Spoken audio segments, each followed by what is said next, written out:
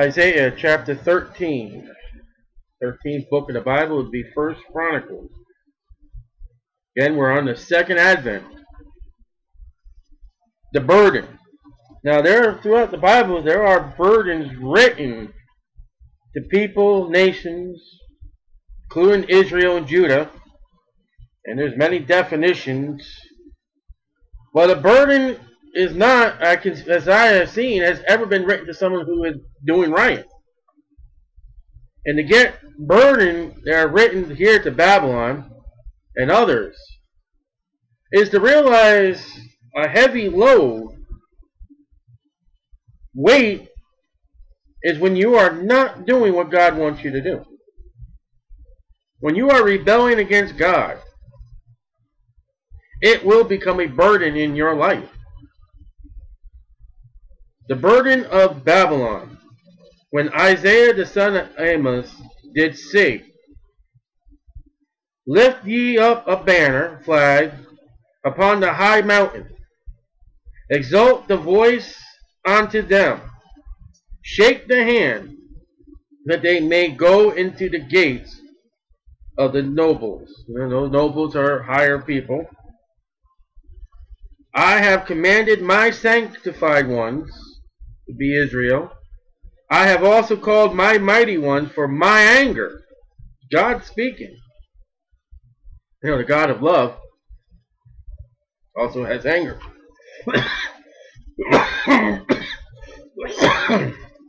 Oh, this cough. "Even them that rejoice in my highness." There are people that rejoice in God, but the noise of the multitude in the mountains, gathering people, like as of great people, a tumultuous noise of the kingdoms of nations, gathered together. The Lord of hosts mustereth the host of the battle. Joel chapter 2. Thou shalt not kill, thou shalt not make war. Here God is gathering nations together for a battle. When you read the book of Joshua, there were nations set up by God to fight the Israelites for victory for Israel to get the land. God does promote war and battles against those who have done wrong. He told Israel to go in the land and utterly wipe out, utterly destroy. Why? Because the people and inhabitants of the land were in wickedness. They were beyond God's help. God sends Babylon to come in and to take care of Judah. Why? Because Judah and Jerusalem were in wickedness. God uses war as a rod, as a correcting. As a father would bend a child over his knee and spank the buttocks. That's what God does. That's one of the uses God uses with war. Again, you look at the three things of life. Every three things has a source. It's either God, it's Satan, or it's man. And you got to come to realize that when you get a Catholic church that says we're in the power of God, no, you're not in the power of God. You're not fighting God's. You're not fighting for God when you're killing God's people. You are fighting for man a religion, so you can have conquest. God will use battle for those who are just too much out of control, who are not listening. Or, hey, listen up, prepare. They come from a far country. And it's funny because that far country is one of the stories of Jesus. There was a man who did something and went to a far country. From the end of the heaven. Even the Lord. And the weapons of his indignation to destroy the whole land. Well, what do you do when the Bible says, from God's lips, thou shalt not kill? What do you do? David, a man after my own heart, and he goes about killing people. What do you do? When you don't study the Bible and you don't know what the Bible says, and then you go quoting stupid things out of context, then to the lost people, you make the Bible a lie.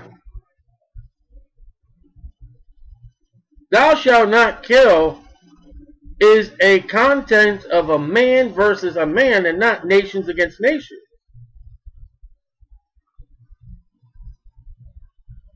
Even with Solomon, with Joab. Joab is holding on to the horns in the temple. Solomon goes and go kill him. Thou shalt not kill. Joab was a murderer. And the law says the murderer shall die.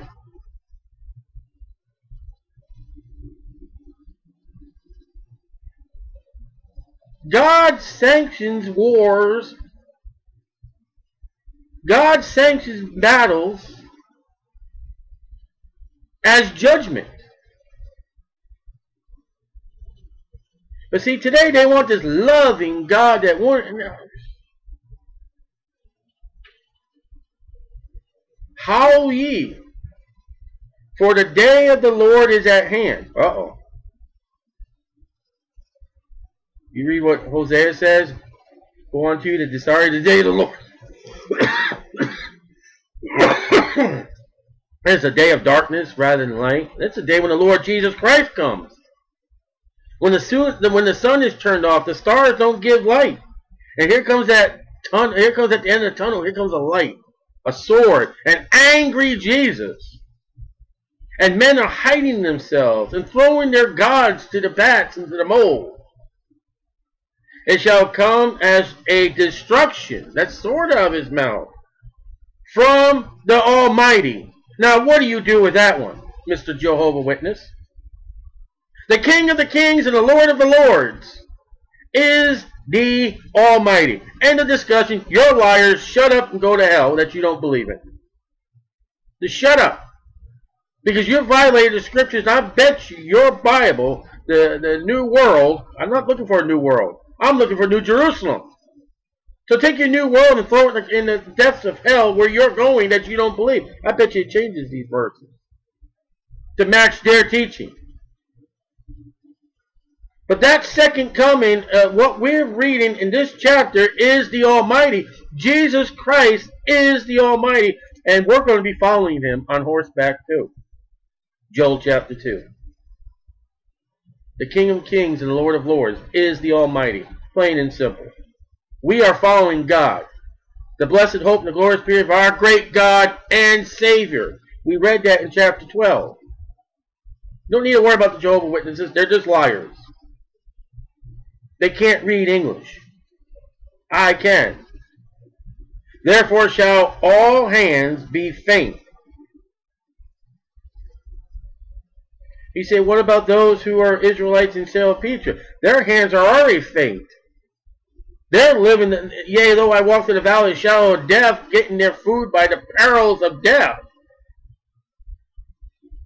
And here comes their Messiah the second time. They're going to be shaking their boots like, oh boy,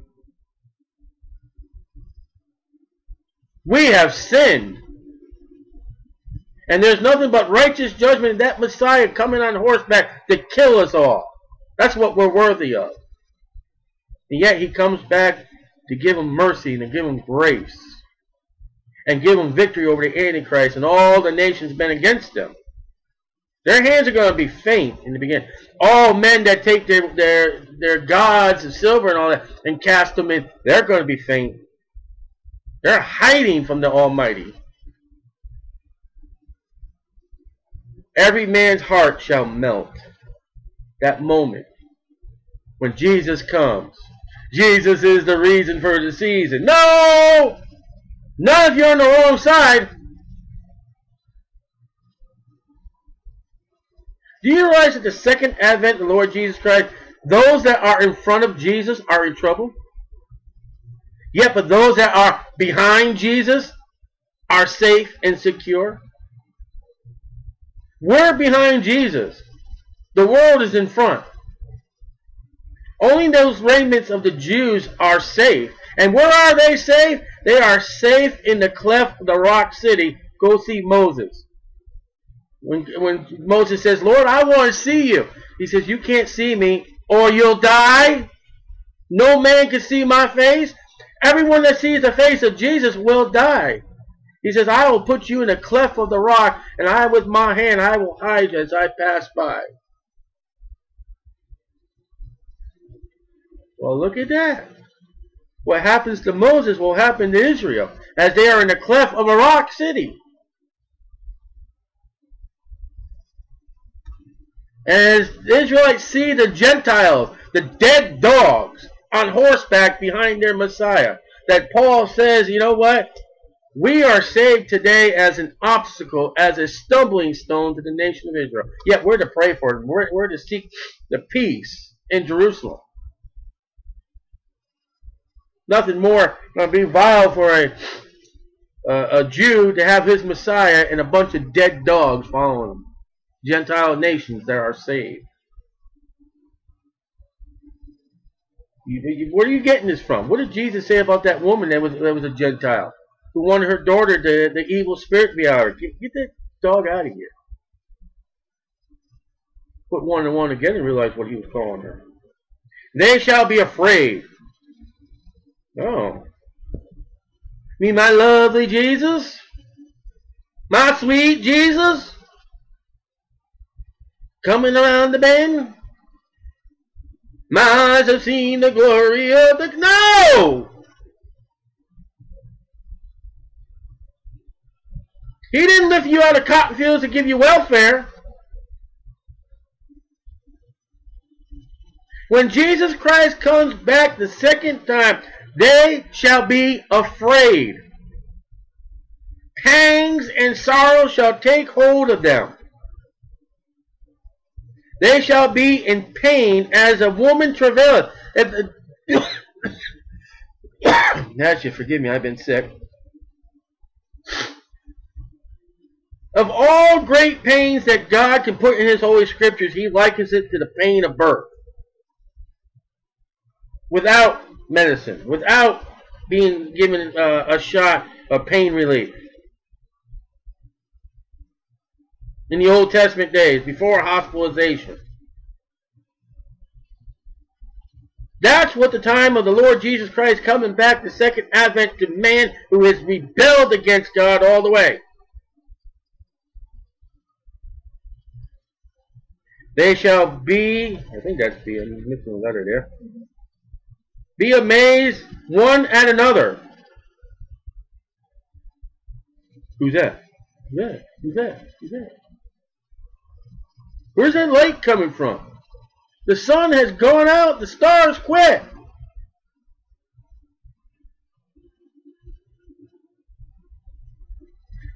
Their faces shall be as... Well, come on. Scripture with Scripture. Look at that word.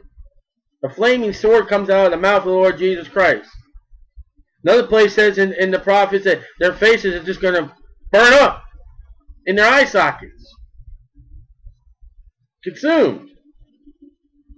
1 Thessalonians chapter 5. This is the second advent of the Lord Jesus Christ, a pronouncing judgment against those who have rejected Him. He's not coming back as that little baby again. Oh, pretty baby. He's not coming back as that lamb sacrifice. He's coming back as a devouring lion. Sharp teeth, the king of the beasts.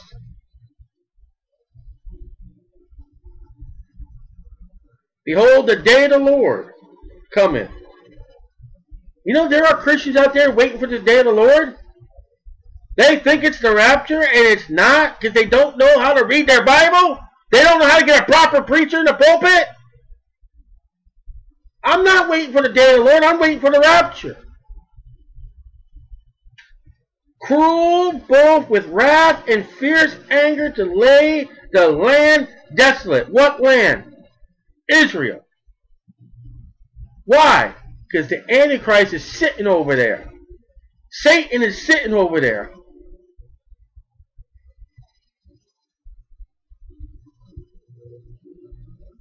In fierce anger to lay the land desolate.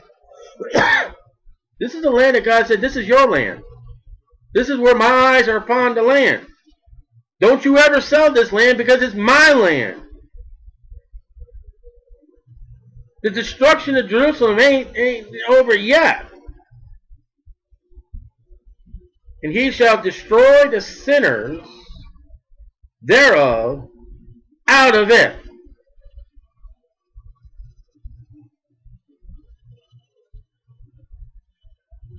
Second advent is war, judgment, fire, death, pain, sorrow, and I don't know who that is who's coming. They've been thinking the Antichrist, they've been thinking Satan is God. He's been doing his Pentecostal wonders of fire coming down and coming back to life. Ooh, I thought that was the Star Wars God that we all, the power of the forces and all that other junk. The magic of all these magic TV and books and movies that are in the Christian churches. Ooh, look at the magic. I saw it in my church, so it must be somebody important.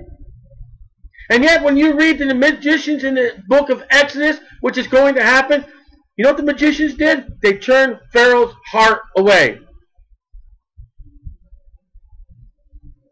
All the magicians did was incur more destruction upon Egypt, the world. That's all they did. Here's blood in the water. All right, what are you guys going to do? We're going to make more. Thank you very much. So the people are left digging around looking for, wait a minute, blood to turn to water. Guess what's going to happen in the tribulation period? Guess who shows up in the tribulation period? Moses. Dealing with who? Magicians. You know what's going to happen. Sinners. For the stars of heaven and the constellations. Leo, Orion, Sagittarius, Virgo, and you know those constellations. Thereof shall not give their light. Alright, that's the stars. The stars, okay. Stars are used for navigation. The sun shall be darkened in his going forth. The sun's going to do sunrise, sunset. Only problem is, it's not going to give its light. That's not it.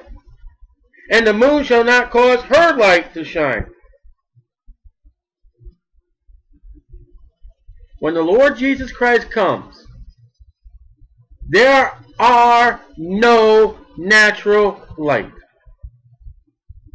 Now, can you imagine that darkness? Where do you see that in the Bible? Exodus. And who had the light? God's people. We'll have the light of the Lord Jesus Christ as we come back. But they're not going to... What's that light coming? What's that? Is that a train? No, that's the Lord Jesus Christ. Woo-hoo! And he's angry. And every man will be on his track.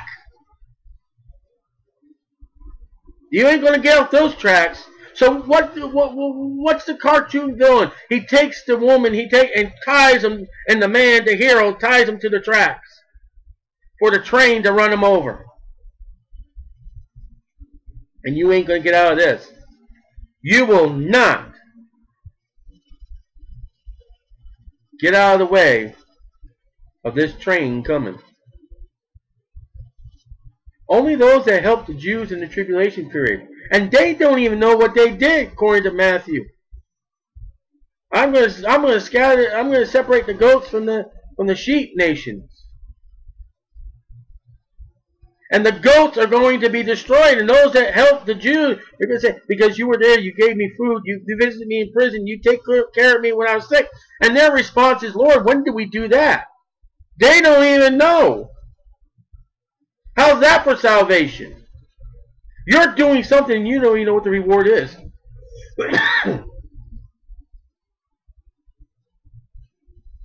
I know what I did to be saved. I believed on the Lord Jesus Christ.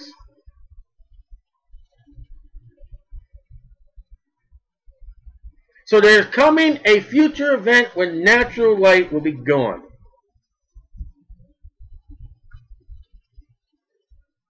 Well, think about the world. What are they going to do at the beach when their sun god is gone? What are they going to do for Easter when the sunrise service never comes up no more? Imagine a bunch of Roman Catholics sitting at the beach waiting for the sun to come up, and it never does. And here comes Jesus Christ. What's that? Mr. Priest, what is that? I don't know. I take my crucifix, throw it to the ground. Get rid of all these statues. Get rid of them. Something's coming. It's coming. Come on, Mr. Religious Leader. Tell us who that is. I don't know. Get out of my way as I hide myself in the sand. That's God speaking. And I will punish. What do you tell a child when they've done wrong? You're bound for a punishment. You're going to be punished. I will punish the world for their evil. Ah, there's justice. And the wicked for their iniquity. There's justice. And I will cause the arrogancy of the proud to cease. There's judgment. And will lay low the haughtiness of the terrible. God is the God of vengeance. Vengeance is mine, saith the Lord. I, God speaking, will repay. You just keep doing right. You keep on doing what the Bible tells you to do. You keep on doing what you're supposed to. You do right, and no matter who does wrong, and God will be the rewarder to those of iniquity and to those who do right. I'm treated unfair at my job. Keep on doing what you're supposed to be doing and let God take care of it. My neighbor is an idiot to my family, but we're going to keep doing right and let God.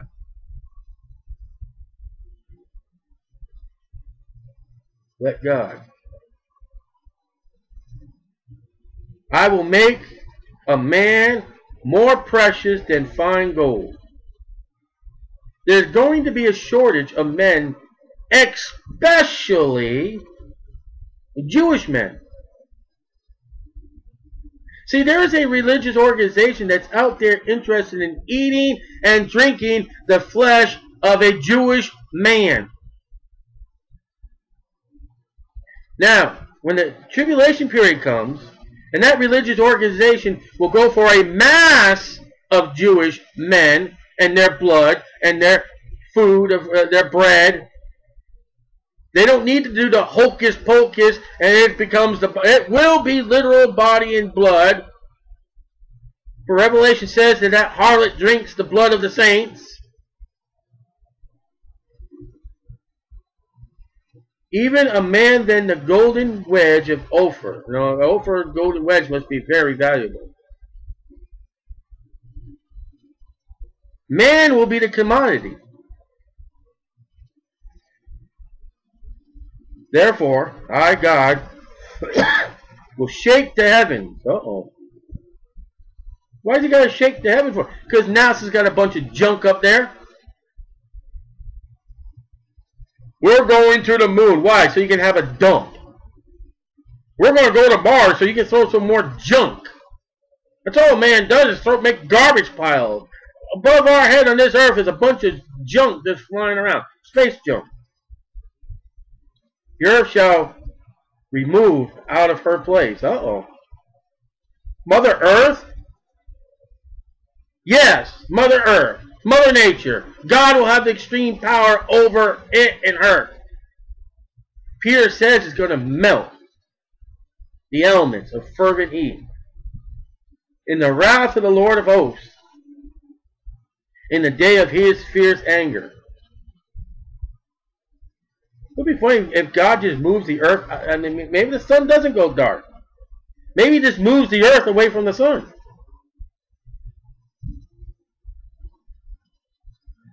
The earth is going to be moved.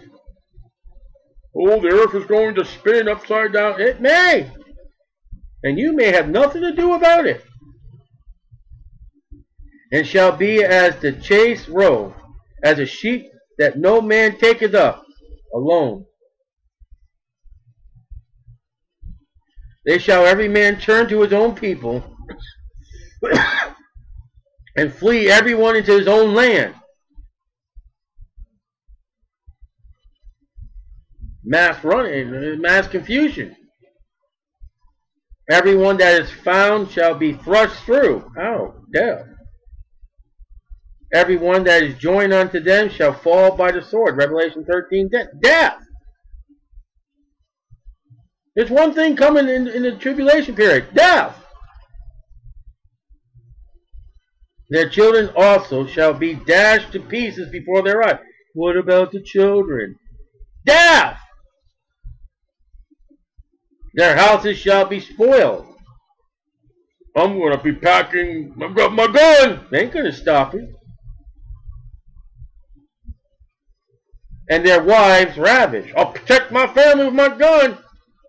Not what the Bible says you're not going to. Imagine death running in the tribulation period. Your houses are being broken into, and your family's being raped. Listen, World War II was just a prerequisite of what's going to yet come. Man is going to be fulfilled of his great desire. If I want it, I'm going to get it. That's what man's desire is. That's why the law says, thou shalt not covet thy neighbor's wife, thy neighbor's goods. Here you go right here.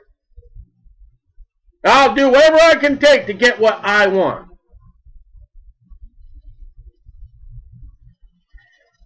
And this happened when Babylon came into the land. Man, they were taking babies. They were throwing them off cliffs. They were raping the women. They destroyed the city completely. Nehemiah, when he came into the land, he's upon his... There's points where he couldn't go any further because of the destruction.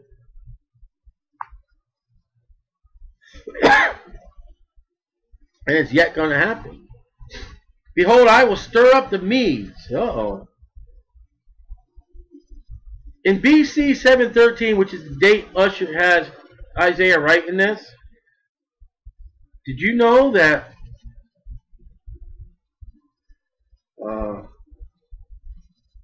the Medes were not in power to 536?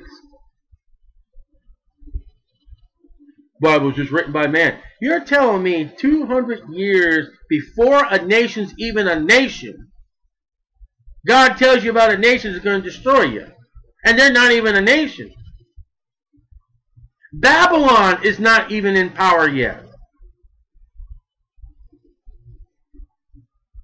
Never mind, the burden of Babylon started off this chapter. Now we're at the Medes. Two world powers are not even powers yet.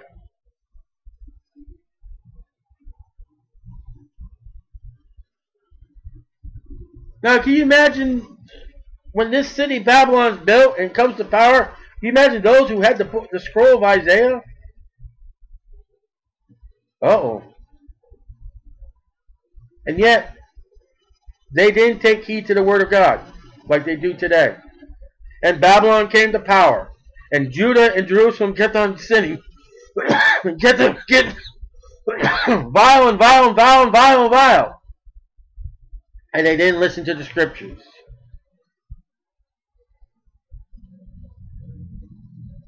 Behold, I will stir up the Medes against them, which shall not regard silver, and as for gold, they shall not delight in it. You're not going to give us money. You're not going to pay. We're going to come in with utter destruction. Don't offer me what you got. Don't give me spoil. Don't pay me. We want destruction. We're going to destroy Babylon. And they did. Their bows also shall dash the young men to pieces, and they shall have no pity on the fruit of their womb. Pregnant women. Their eyes shall not spare children. Babies who are out of the womb.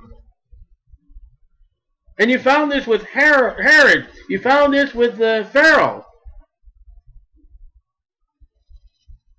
Ooh, abortion in America. Abortion in America is right here in Isaiah. Killing the womb of a woman that has fruit.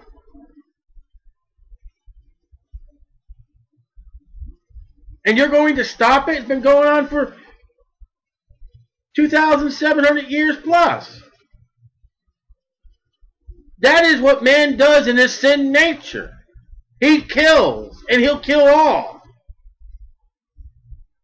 For there is none good. There is none that seeketh after God. There is none righteous on the outside of God's mercy and grace and God's salvation. Man is out to kill man. The very first thing that happened of the fall of man, the next event was brother killed brother in a civil war. That's why God had to step in with His salvation, His way, His truth, His life. When you got a religion that states to kill man, that's not God. That's the old nature. When you got a religion that sets up an image and bongo drums to hide babies that have been illegitimately born because of sexual acts at the temple, and you got to kill those babies, that is not God. That's the old nature of Satan. Because the very first murder back in Genesis 4 was a religious service of your fruits of the ground. And I don't like God accepting you, so bang you over the head with a rock. Now register your rocks. We're going to confiscate every rock so you don't kill everybody. Man in his best state is wicked. Kingdoms, the beauty and the Chaldees' excellency shall be as when God overthrew Sodom and Gomorrah. Revelation 18:8, 19:1. What does that verse say? It's going to burn, baby, burn! Read Revelation 18:1 through 9. When the sailors are there, alas, alas, that great city is burned and destroyed! Sodom and Gomorrah. All over again. And yet Christians will not read the Old Testament to see what's going to happen.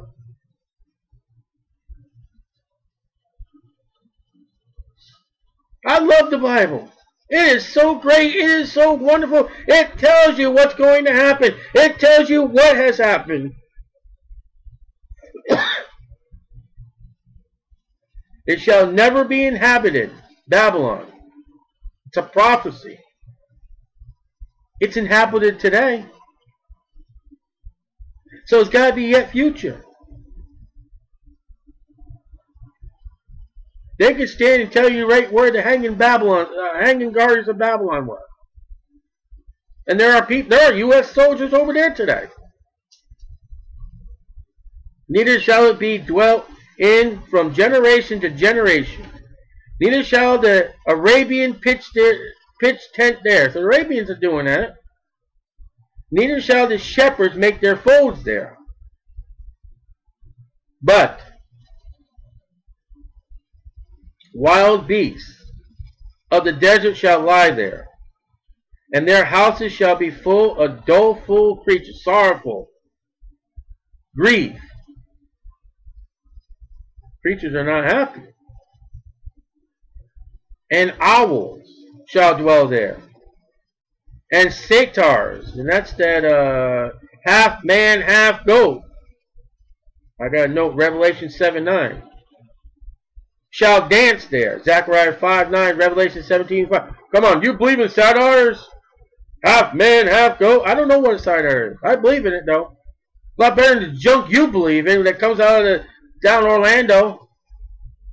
A lot better than the junk that you read in books coming out of some man's head. I'll believe the book that came off from the heart of God.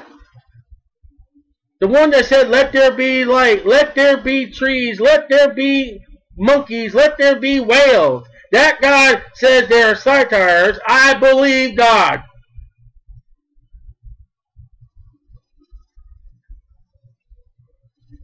Put my faith in the book.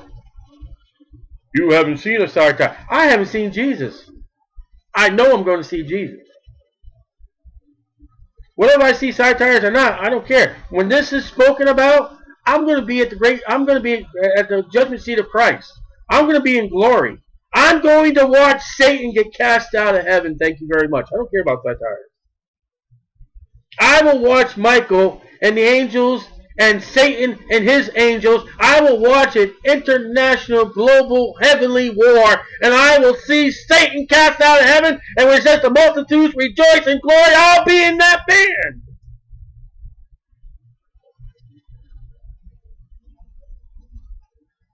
Getting ready to suit up and get the horse that Jesus wants me to have as I get ready to come down with him. That's what I know. That's what I glory in. I'm supposed to worry about a half goat, half human in the earth? Who cares? But I know it's so because God said it's so. How's that? You want to see some of the junk you believe in? Zombie apocalypse. Ah! Come on. There are people preparing and got shelters for zombies coming. No, Christians are coming. I like how it says dance there. That's an interesting little remark. They're going to dance. Do the hooky booky and turn yourself around. And the wild beasts of the islands shall cry in their desolate houses. No human. And dragons. That's a plural. You believe in dragons? China does. They got the month or the year of the dragon. Go to a Chinese restaurant, you see pictures of dragons. Why can't the Bible? That dragons is going to be of the dragon, Revelation 12. You know what the birds are in Mark chapter 4, the parable of the sower, don't you? And we saw owl. Who? It's an owl. In their pleasant places, palaces, excuse me. You mean where kings live? The animals are going to live. So I believe it's Proverbs says that in the king's palace there's a little spider sitting there making a little web.